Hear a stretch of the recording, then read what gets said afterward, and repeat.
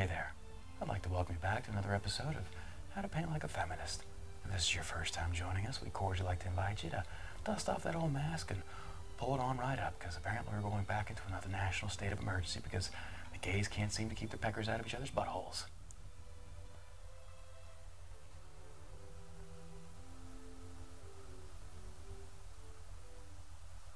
Alright, so I'm going to go ahead and have my handy-dandy producer run those colors across the bottom of the screen. We're going to have Build the Wall Black, Monkeypox Aqua Green, and Ukraine Yellow. Yeah, right now you have no idea where we're going with this, do you?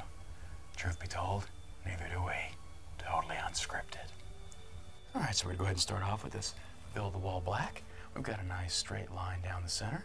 You hear that in the background? That's Biden's administration cleaning up the previous administration's mess by actually building the wall more. Is that what we're calling it now? Look at those illegals run from that wall straight to D.C. Oh, that's right. Now they're asking to deploy the National Guard because they only had 4,000 illegal immigrants dropped off the Capitol steps. But suddenly now they have brown people walking around. Liberals don't feel safe anymore.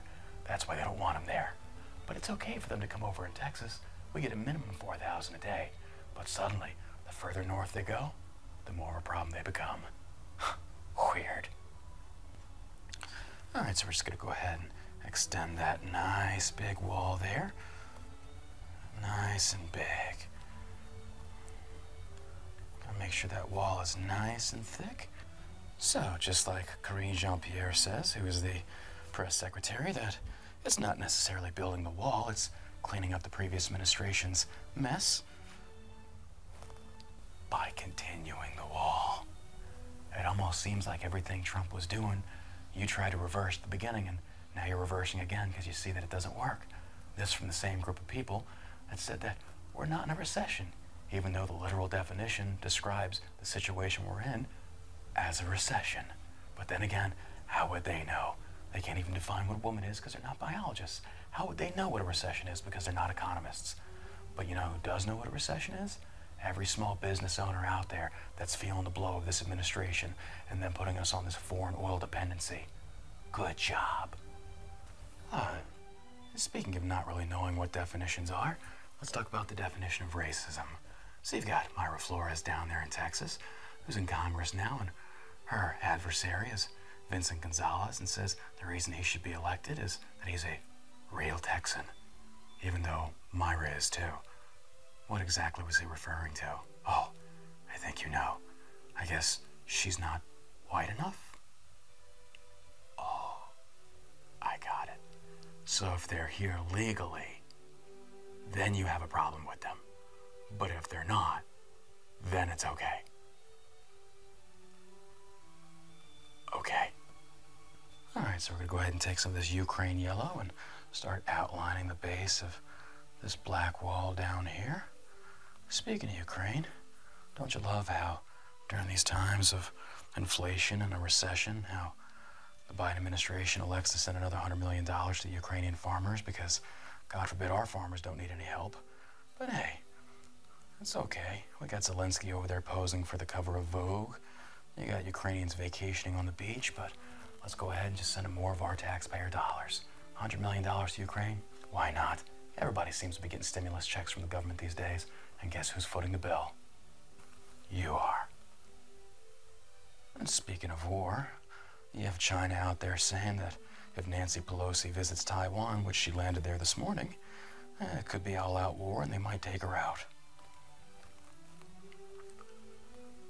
Look, I'm just going to be honest with you, China, if you're watching. Don't you dare make promises you don't intend on keeping. I want you to play with my emotions like that. But hey, even if they did incarcerate her, her husband with his stock trading would just bail her out and pay that bond. Am I right? I'm right. This administration's doing such a bang-up job that you got American-hating Brittany Griner in jail because she wanted to bring weed into Russia, which was a stupid move on her part. But when she sits there and bashes the national anthem and talks about how much she doesn't like America and then comes back screaming for America's help to get her out of that Russian gulag, and now we're going to trade an international arms dealer for her. Why is it always that we always see Democrats willing to trade terrorists for pieces of crap? I mean, hell, Obama did it with 5 Taliban leaders in Burk. Why not do it for Brittany Griner? But you had the other guy over there that was supposedly a spy for us, and he's been sitting there for like 2 years. Not a peep. Oh, probably because he's a white male. That's right. I said what we're all thinking. Last and most certainly not least, we're going to go ahead and start using our monkeypox aqua green here. Oh, that's right. The monkeypox outbreak out in California and stuff like that it's almost 98% coming from males, and of that, it's almost 99% gay males. How about that? You got the gay people out there having their unprotected sex and their orgies and spreading the monkeypox, and what's Gavin Newsom going to do? Is he going to shut down the bathhouses and the gay clubs? You know, because we have to have 2 weeks to flatten the curve, and we're all in it together, and let's sing Just Imagine. And, oh yeah, nothing's going to get done, because if you do and you go after a certain demographic, well, then you're just a bigot. Yet statistics show it's primarily in the gay community that's spreading this. Hey, where's Fauci?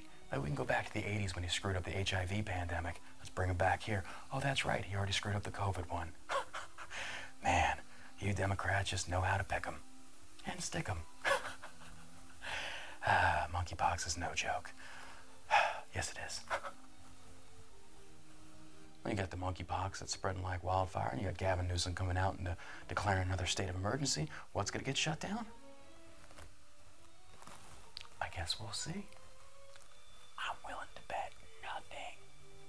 So the beautiful thing about this painting is that we're not going to do a reveal, but it's got a special quality to it. It's a goalpost, right? We're just going to move it just a little bit. Oh, that's great. Move the goalpost there. Gonna move the goalpost here. This is a recession? No, it's not. That's building the wall? No, it's not. Just move the goalpost. That's all we're doing. Just gonna move it a little bit more each time. You're welcome. Hey there. Right now there's a lot of families in America hurting. So here, even though we have fun with this, we sell these paintings. Are they quality? Absolutely. But hey, it's no Hunter Biden. It's actually better. I did this without smoking crack. But every painting that we raffle off, that money gets donated back to families in need in America. And we might throw some to Ukraine. Just kidding. They already have enough of your money as it is. If you'd like to enter, go to the link down below. It's the only one there. Make sure you follow me on TikTok and Instagram at John Ross Painting. Until next time, listen to our podcast at the All American Savage Show, wherever podcasts are downloaded. We'll see you next time.